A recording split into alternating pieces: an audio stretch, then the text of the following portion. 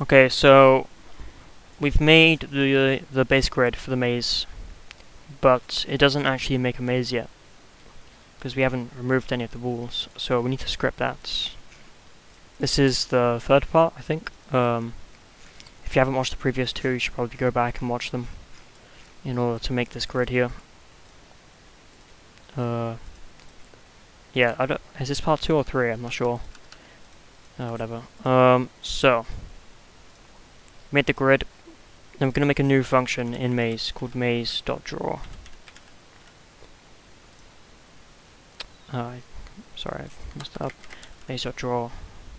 Oh wait, what am I doing? Yep, equals function. Okay. So yeah, we're gonna actually draw out the maze here. So after we create the grid, we'll do maze.draw. And we need to pass in the grid here as a parameter. Okay. So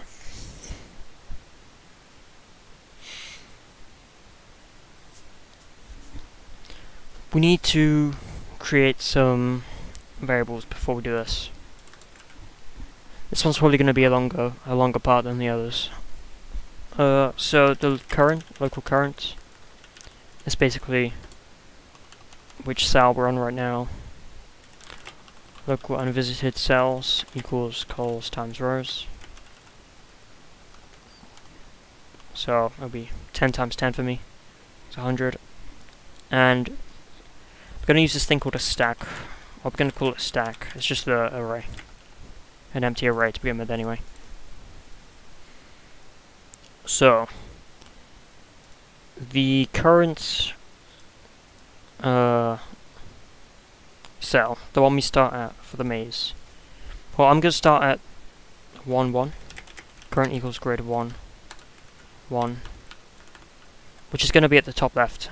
You could really put this anywhere, as long as it exists, obviously, in the maze. I could do like 2, 2, 3, 3, 3, 2. I'm just going to start at 1, 1. Because that's probably where you would start in a normal maze. And we need... So while unvisited cells is greater than 1, greater than 0, do. But we're going to need to wait so it doesn't break. So this current.visited equals true because we just visited this cell. As you can see up here, it has a visited sort of property, which it was false, but we're going to make it true, so that the maze so that the algorithm knows not to go over it again. And then I'm going to make this actually. I'm going to make it look green, so that it doesn't. So it's easier. It's easier to see. So you can set this to any color you want. So brickcolor.new. I think mine was green before. Bright green. Oh, actually, bright green. And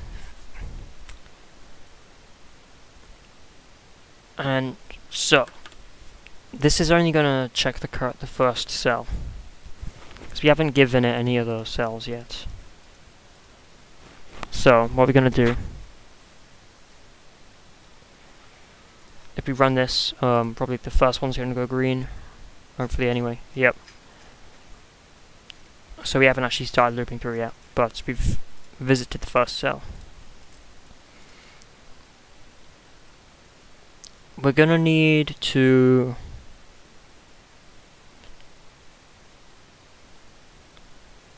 check. So let me run the game. As you can see, so we start at the first cell. We need to check if it has any neighbors. By neighbors I mean, well, the possible neighbors in this situation are this one, this cell here, or this cell here. Because we're not having it so it can go diagonally or anything. So there's only 2 possible options here.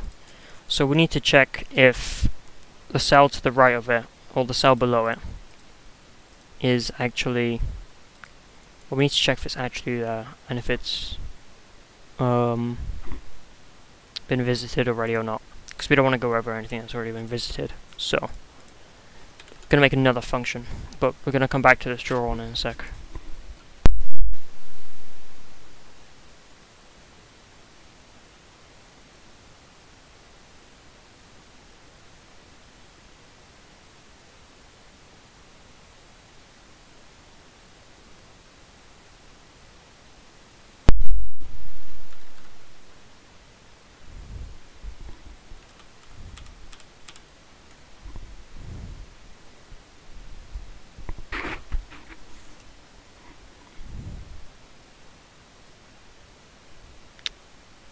Okay, I forgot where I was, but what we need to do is we need to pick another function, but we're going to come back to this one later. We're going to call this function check neighbors. So function maze. Yeah, this tutorial is going to be probably going to be quite long. Check neighbors. We're going to need to give it a grid. Let's create an empty array with neighbors. There's an empty grid. Okay, here's the probably annoying part to write out.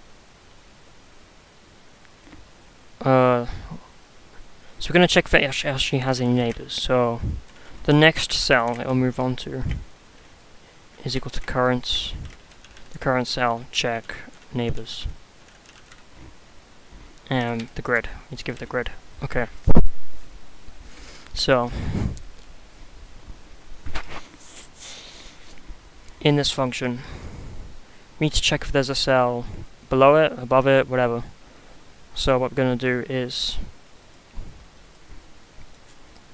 okay, this is going to take a long time to write out, but if grid self.x, so if, you know,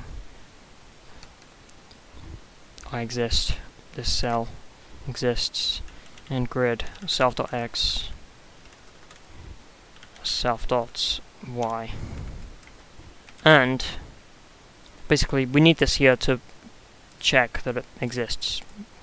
We need both of them, and grid self.x grid grid self.x self.y, and here's where we're checking if it's below us, above us, yeah, above us. So if there's one above us, and this one that's above us, copy and paste that, dot visited, oh, sorry, I need to think about this, hold on, sorry, and it's not visited, yeah. Then, yeah, it's going to take a long time. So if it's not visited, then, you know, we basically need to insert that into this empty table here. So table.insert neighbors, let's put it in neighbors, grid, self.x, self.y, take away 1. So we insert the one that we're going to, if there's one there above us, we insert it into the potential neighbors array here. If it's not, it's just not going to run this. So, alright, let's copy and paste that and check.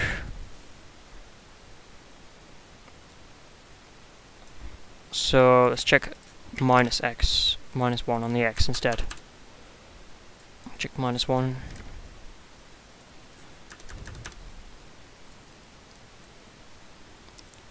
Then don't forget to change this down here. So we've done this for above us, to the left of us. So we can do below us next.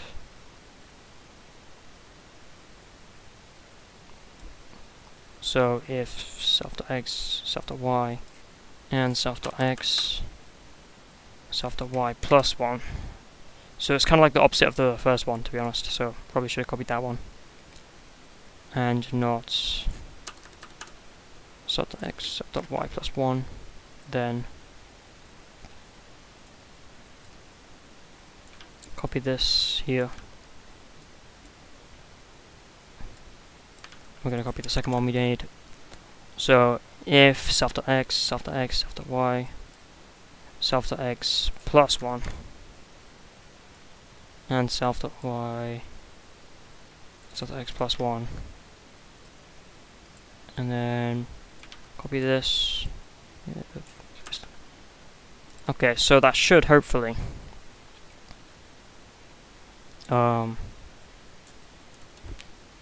give us the,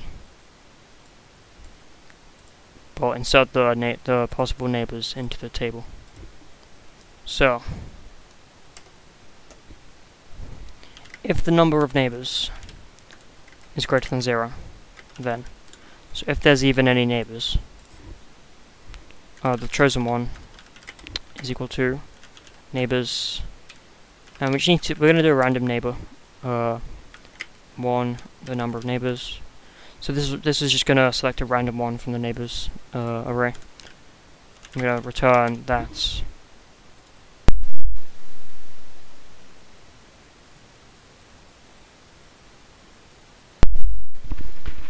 Return chosen. If not, so if there is any neighbors, return nil. Oh, return nil.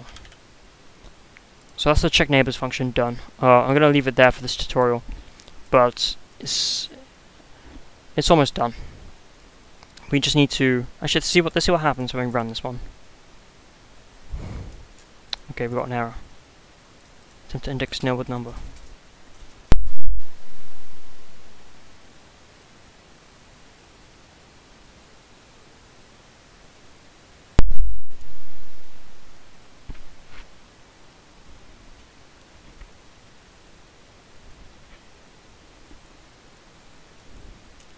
Okay, I see what the problem is here. Basically, we need to remove this self.y. And we need to remove this self.y. I think anyway. Well, let's try it. Oh, not that one though. The ones here. Yep, okay. So let's try and, okay, I think that works. There's no errors, but it's not doing anything. So, need to fix this. Let's do some debugging. Let's print neighbors. See if it even prints anything. Okay, as you can see, it is giving us 2 neighbors to choose from. And they have all the values here. Oh, it's because we never did anything with it.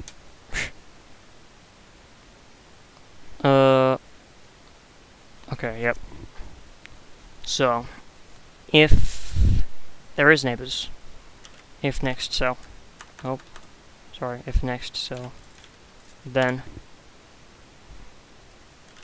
the next cell dot visited is true. Unvisited cells take away 1. Or minus equals 1. So we're just taking away 1 from the unvisited cells. And next cell dot base. Basically, we're gonna make this green. Dot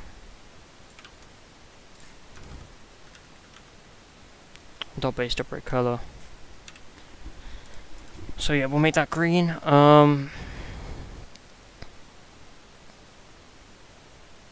And then we need to remove the walls. So I'm going to make a separate function here. I need to remove the walls of current and the next cell. And also current is equal to next cell. So remove walls, we need to make this function. Let's make it down here. Okay, so I'm going to do this in the next tutorial. I'll finish it off. There's only going to be one more after this.